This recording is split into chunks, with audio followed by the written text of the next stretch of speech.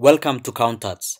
In this lesson, we're going to be looking at the cash receipts journal, and we're specifically going to look at the cash receipts journal when you have to take VAT or VAT into account. In our previous lessons, we looked at the cash receipts journal, but we looked at basic examples. So if you do not know what the cash receipts journal is, you do not know the format, or it's your first time looking at the video on cash receipts journal, I would encourage you to check out lesson 1. You'll find it in the link in the description below, which will give you a good foundation before you get to this one here where VAT is accounted for. In that previous lesson, we did not take into account VAT, so we ignored VAT. But if you have a question where you have to take into account VAT, this lesson should greatly help you in knowing how to do that. So what is the cash receipts journal? Well, like we said in our previous lessons, this is a journal used to record all cash received by the entity during the period. This could be actual cash received, deposited into the entity's bank account, or electronic transfers. Okay, so whenever you have received cash or whenever you're receiving cash as a company, you will record it in the cash receipts journal. So it should be easy when you see a scenario where you are paying cash or someone bought something from you on credit and did not pay you. It should be easy for you to know that, oh, that does not go into the cash receipts journal. You're only concerned about you receiving money. Cash paid out or owed to the entity is not recorded in the cash receipts journal. So if you are paying out cash or a customer owes the entity money, you will not record it in the cash receipts journal unless you are receiving money from whatever source. I hope it's making sense. What is the format for the cash receipts journal? Specifically, when you also have VAT and you have to take it into account, well, here it is. We have an example here, Eldo's Flowers. That's the name of the company. So you start by putting the name of the company, and then you put the name of the journal that you are doing. In this lesson, we're looking at the cash receipts journal, and you put the month that you're dealing with or the period that you're dealing with. So if you're dealing with December 2021, for instance, you will put December 2021. Okay, so that's with the heading of the cash receipts journal: the name of the company, the name of the journal, and the period for which the journal is prepared. And then you have the very first column here, the document number, and you'll usually be given the document number in your scenario. If you're not given document numbers, then you might have to create, or you may create your own numbers in sequence. Let's say 01, 02, 03, and so forth. And then the day is obviously the day of the month. If it's the first day of the month, you'll put 01 over there. And then the details, this is where you put the name of the person or the entity that is paying you or is bringing money into the business. Okay, so if a customer paid you, you'd put their name under details. If another company is paying you, you'd put their name under the details here. If you are selling something on cash, then you'd put here sales under the details. Okay, and then the folio here, like we mentioned in our previous lessons, this is a cross-reference code. And it is usually a number or a combination of numbers and letters. And it is mainly for connecting two different records. So this is showing you where else it is found in another record, or where it's taken to, or where it's coming from. So we're not going to worry much about this one here when you're doing the cash receipts journal. And then we've got analysis of receipts. This is where you will put all the amounts for a specific day, and it's usually one amount. So if they say on the first day of the month, the owner deposited money into the business, then you'd put that amount there. But if you have more than one transaction in that specific day, you'd also put that amount under it. And under bank, this is where you'd put the exact same amount that is under the analysis of receipts. So let me mention basically, analysis of receipts, you're putting all the different amounts for that particular day. And for most examples, usually one transaction or one entry for a specific day. And you'll see now as we go through examples. But when you get to bank, you're adding all the amounts under analysis of receipts for that particular day, and you're putting that amount under bank. So let me give you an example. So let's say on the first day of the month, the owner deposited 10,000 rand. And then on the very same day, your customer that owed you money paid you 5,000 rand. So under analysis of receipts, you'd put the first 10,000 rand, and then under it, you'd also put the 5,000 rand for which the customer is paying you.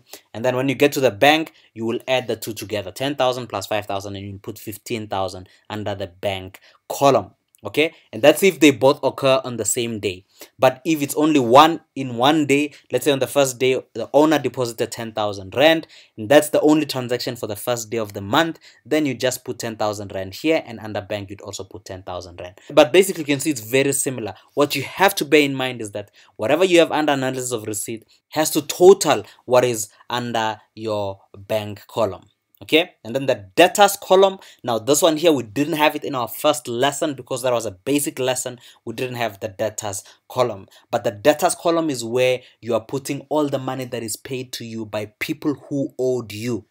Very important. It's people that you sold to before on credit and they had not paid you, and now they are paying you. You'd record that amount that they are paying you under the debtors column.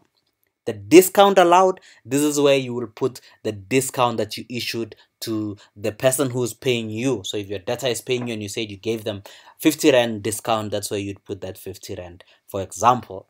And then the sales column is where you record all your cash sales. So if you sold on cash, you would record that amount under the sales column as well. And then this is where we have to also take into account VAT, and you can see there's a column for VAT. We've got debit and credit. So the VAT here is the VAT output, and it's usually output. Why? Because output is what we owe to the revenue authority. Because if someone is paying me, if I made a sale and someone is paying me, I know I have to take the VAT on that amount that I'm being paid and pay it over to the revenue authority. And it usually put it on the credit side. Now, if you do not understand how VAT output works or how VAT output and VAT input works, we've done a lesson, a very basic lesson on VAT and how it works with transactions. You'll find it in the link in the description below as well. But basically what you're saying here is that whenever you've made a sale, you would record the VAT amount on the credit side. However, if you've issued your customer discount, for instance, that means for that specific discount, the VAT on that discount, you have to put it on the debit side because you don't owe the revenue authority for that specific amount because you issued a discount to your customer. Okay, you'll understand it much better as we go through the examples just now.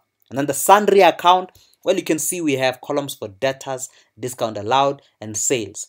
If we don't have a column for a specific transaction or for a specific account, that is what will go into the sundry accounts. Like I said earlier on, let's say for instance that the owner invests 10,000 rand into the business. What is that? The account is called capital, and you can see we have no column for capital here. That means we're gonna take that amount of 10,000 rand and put it here under sundry account and put the details as capital. So what we are saying here is that if you do not have column for that specific account, you take it to the sundry account. That is as easy as it is. Now let's go through examples in applying what I've been explaining here and seeing how it works. Well, here is our example. We did this exact same example before in our previous lesson that I alluded to, and now we are applying VAT to show you how it works. We've also added one more transaction and you'll see how it applies, which is the one on the 30th of the month. We didn't have it in our previous lesson,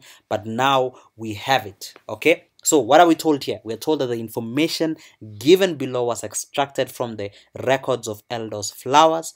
The business is registered as a VAT vendor. VAT at a rate of 15% is included where applicable. Very important. It's where it's applicable. So you have to know where is VAT applicable and where is it not applicable. Record them in the cash receipts journal for December 2021. So we are doing the cash receipts journal for December 2021, and the name of the company is Eldos Flowers. So let's bring up our format. Here it is. It's Eldos Flowers. And the journal we are doing, and we are asked to do this, is the cash receipts journal, and the month for which we are doing the journal is December 2021. Okay, so you always start with your heading that way, and then you can see here we already have our format from document all the way to sundry account, and I'm sure you'd also be given the format unless you're asked to create the format yourselves, but this is how it looks. Now let's go and look at our transactions again and see how we do them. The first one here is that Benny B, the owner, invested 30,000 rand in the business. Issued receipt 010. That's quite easy. The owner invested money in the business. That means the business is receiving money. Money is coming to the account of the business. That goes into the cash receipts journal because we are receiving money.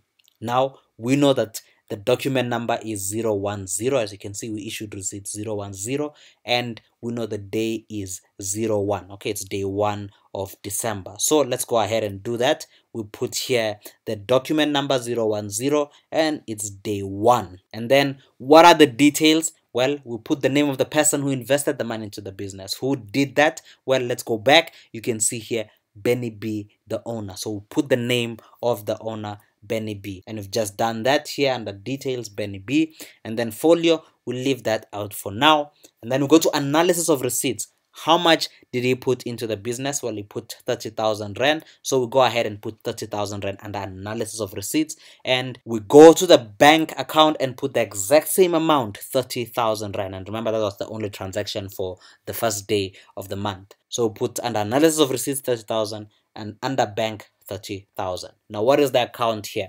Well, the owner is investing in the business. So you have to identify what account that is. Well, it's capital, like I mentioned before when I was talking about the example. If the owner is investing money in the business, it's called capital. Now, if you do not know how to identify what account it is, we've done a lesson on that one as well. You'll find it in the link in the description below. But here you can see we do not have a column for capital. So what do? We take it to the sundry account. And again, I must say, there's no VAT on capital. If the owner is investing money into the business, well, it's not money that is received as a result of trading. This is the owner putting money in the business, so VAT is not applicable. So we go to the sundry account and we put 30,000 rand there. And then the details there is the account. Which account is it? It's capital.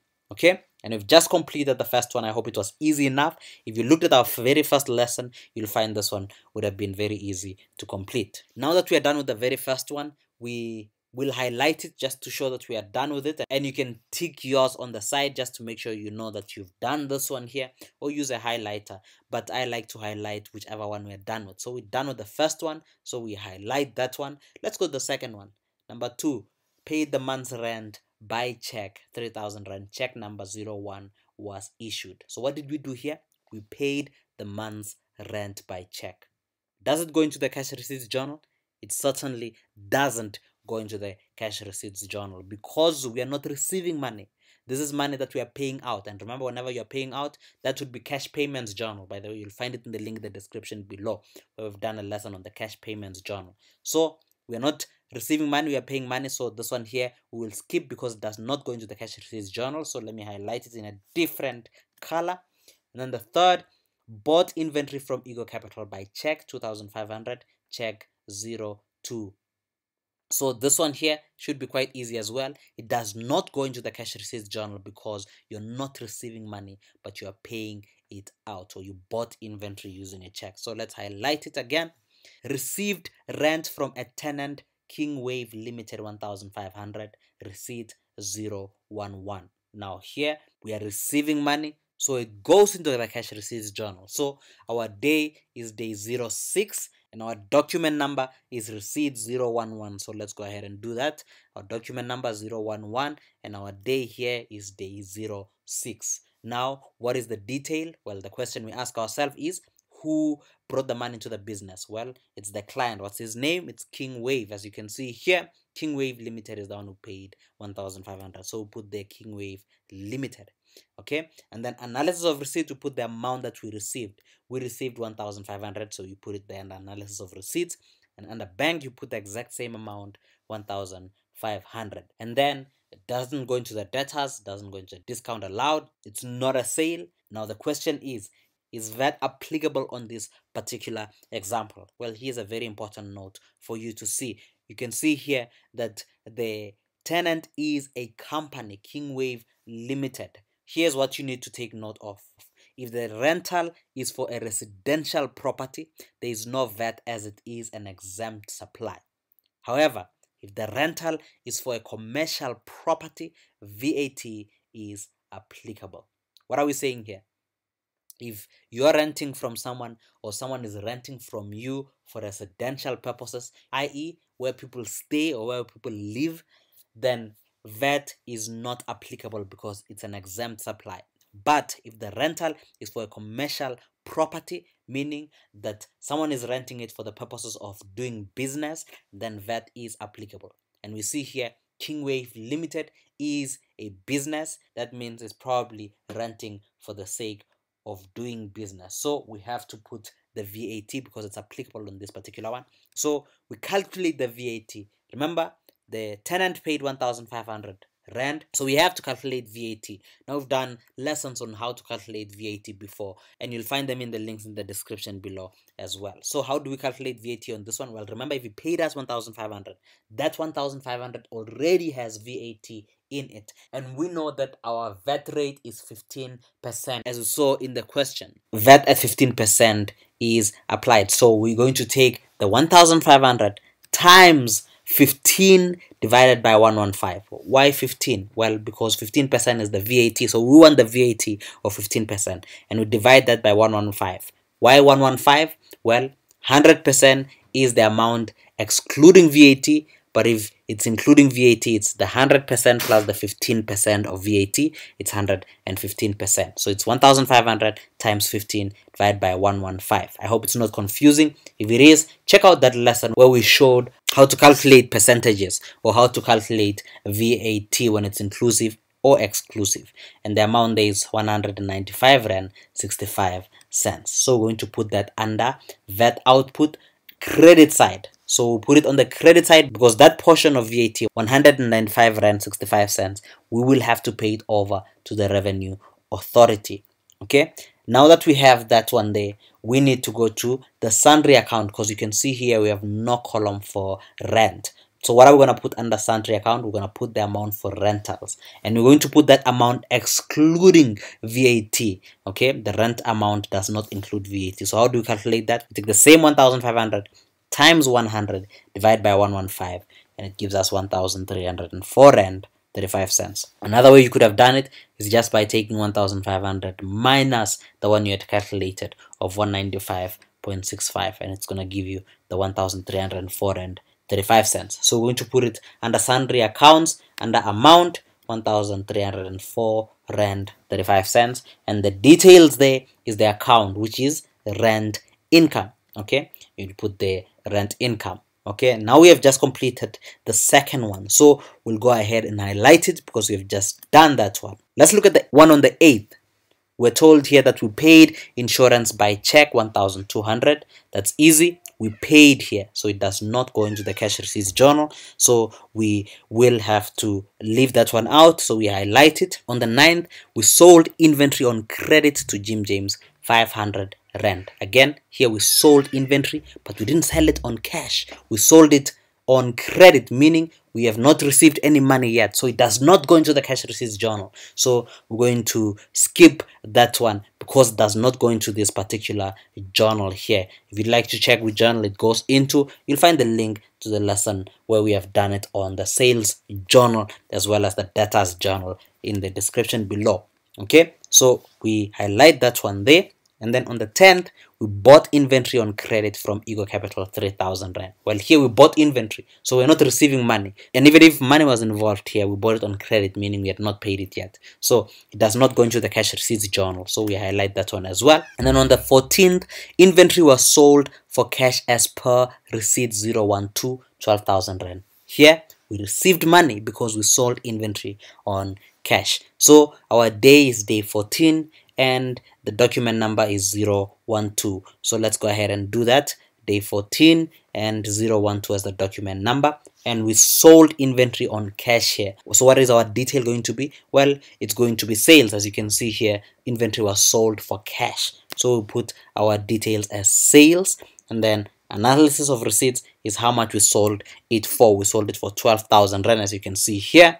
Inventory was sold for cash 12,000 rand, so we put 12,000 rand under analysis of receipts, and under bank we put the exact same amount of 12,000 rand. Now again, whenever you make a sale of inventory or stock or merchandise, then you will have to take into account VAT. If VAT is not ignored, like in our previous example, or we didn't take VAT into account, but you always take VAT into account if they're telling you VAT should be applied where applicable. Whenever you make a sale of inventory or stock or merchandise, they're all the same thing, then you will have to apply VAT. So we have a column for sales here, as you can see here. So whenever you make a sale on cash, you will always put it under the sales column as well.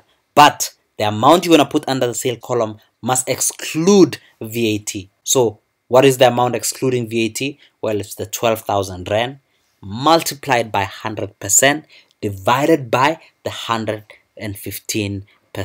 Remember, 115% is the including VAT, but the 100% is excluding VAT. So it's 12,000 times 100 divided by 115. It gives us 10,434 Rand 78 cents. That is the sales amount excluding VAT. So we'll put it under sales, and then we go to VAT output. We're going to put it on the credit side. Whenever you make a sale, you put it on the credit side because you will have to take that money or that portion of VAT and pay it over to the revenue authority. So we're going to take the 12,000 Rand minus 10,434 Rand 78 cents, and you'll get your VAT. Or otherwise, you can use the formula 12,000 Rand times 15 divided by 115, and you get 1,565 Rand 22 cents, which is our VAT output. You put it on the credit side. So we'll go ahead and do that one there, and we've just completed that particular transaction. So let's go ahead and highlight that one.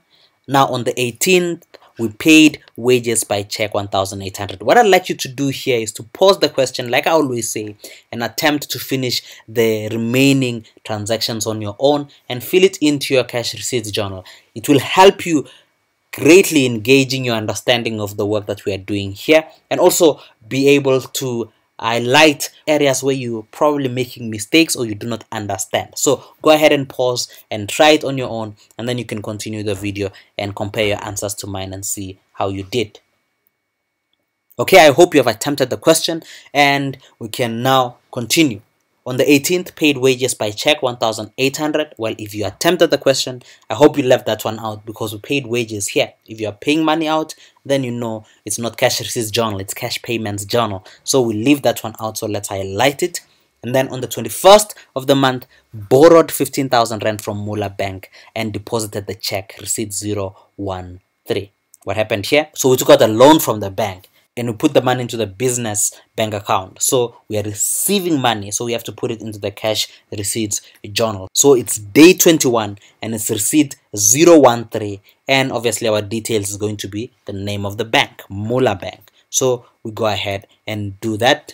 Document number 013 as we're told, and the day is day 21, and the details is Mula Bank because that's who gave us the money or borrowed us the money. Analysis of receipts is how much we received from the bank. As you can see here, it's 15,000 Rand. So we put it under analysis of receipts.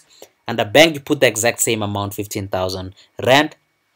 And then here it was a bank loan because we borrowed from the bank. And we do not have a column for a bank loan here. So what do? We take it to the sundry account. If you attempted the question on your own, I hope you can see where you got it correctly and where you didn't get it correctly. So you take it the sundry account because we have no column for bank loan, so we put the amount there, 15,000 Rand, under sundry account, and then the detail there is the loan. Okay, loan from Mula Bank or loan Mula Bank, or you could have written bank loan. It would all be correct. Okay, I hope you got that one correct. So let's go back and highlight that one as you have just done it.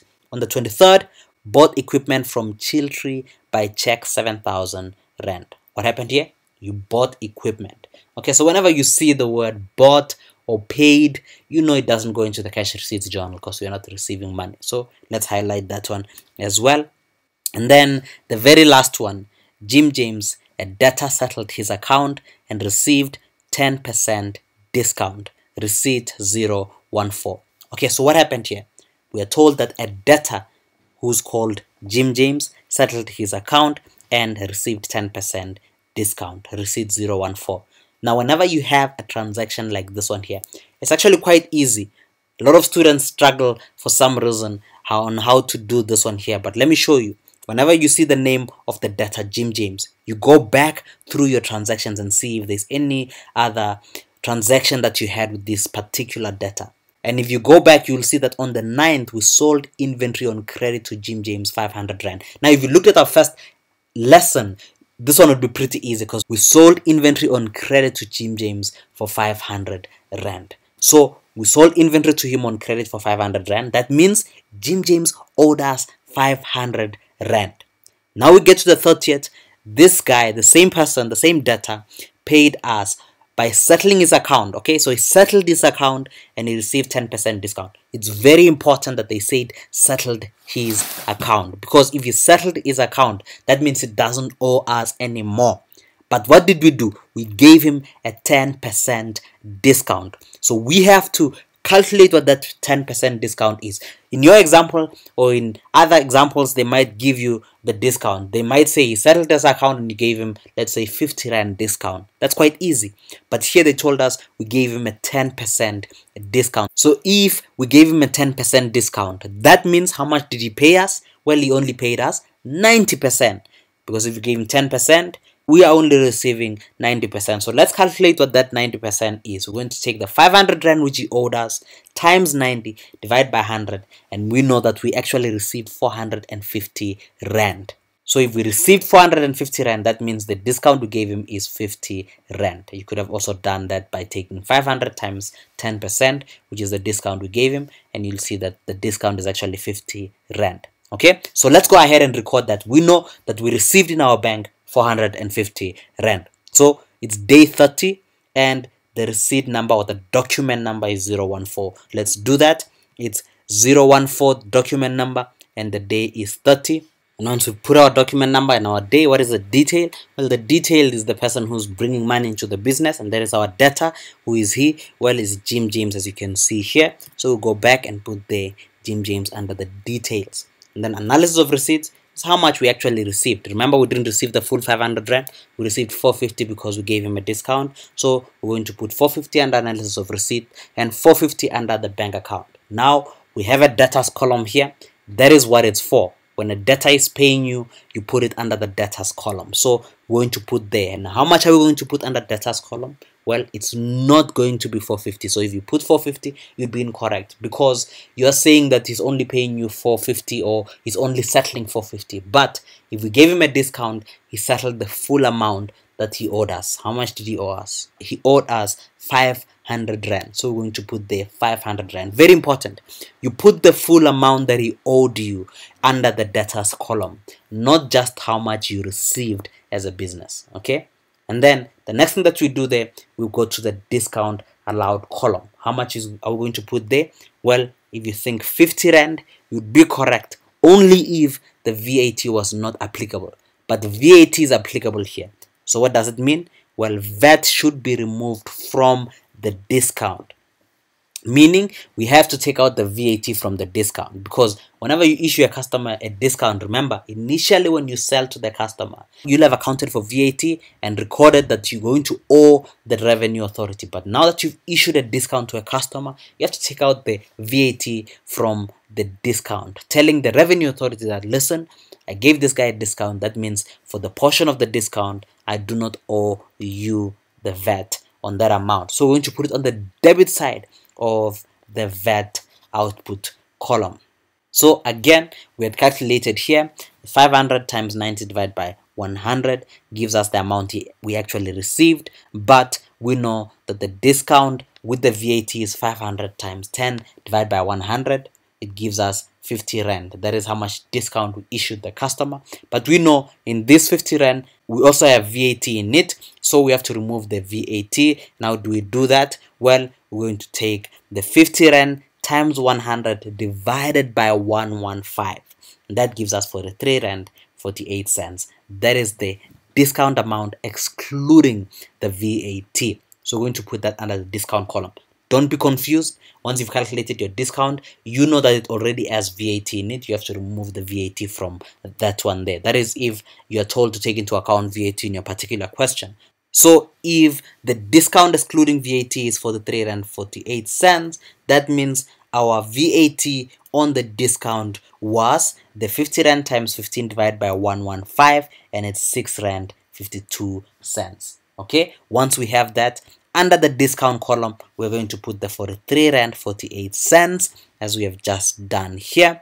And then under the VAT output column, we're going to put on the debit side this time, which is good for the company, because we are saying, since we gave this guy a discount, we're not going to pay the revenue authority the VAT on that particular discount. Okay, so the 6 Rand 52 cents, put it on the debit side as we have just done. And we are done for that particular one. So let's go back We've just completed the last one, so let's highlight it, and you can see we have done all our transactions. I hope it's made sense. I hope it's been making sense, and how to account for VAT. Now that we have completed it, we just have to go back and put our totals. So we create a row for the totals, and we put the totals for each column, okay, from analysis of receipts, the bank, debtors, discount allowed, sales, and VAT, as well as sundry account, okay. And obviously the total for analysis of receipts has to be exactly the same as the totals for your bank account, and you can see here it's the same. If it's not the same, you've done something wrong somewhere. And now we have just completed the cash receipts journal after taking into account VAT. I hope it's made sense. I hope you have gained value from this lesson. I hope it was clear enough and you know how to do the cash receipts journal whenever you have VAT. If it has made sense, if you've gained value from this lesson, please subscribe to our channel, like this video, and share it to those you think it might help. Till next time, cheers.